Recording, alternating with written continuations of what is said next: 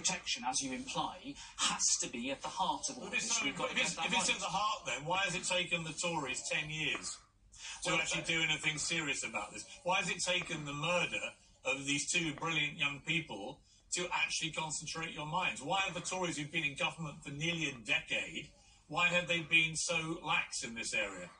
Well, we took action, as I've said, after this particular incident to end the use of automatic early release for this type of sentence. It's too late. It's too late for these two people. Well, again, I ask you, why is it taken?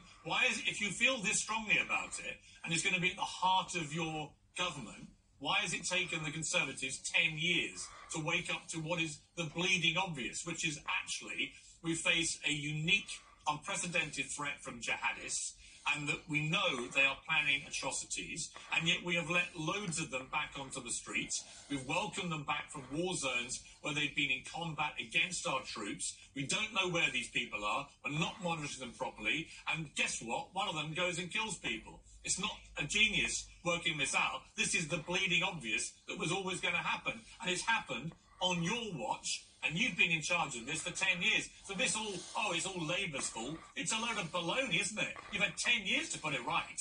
Well, that's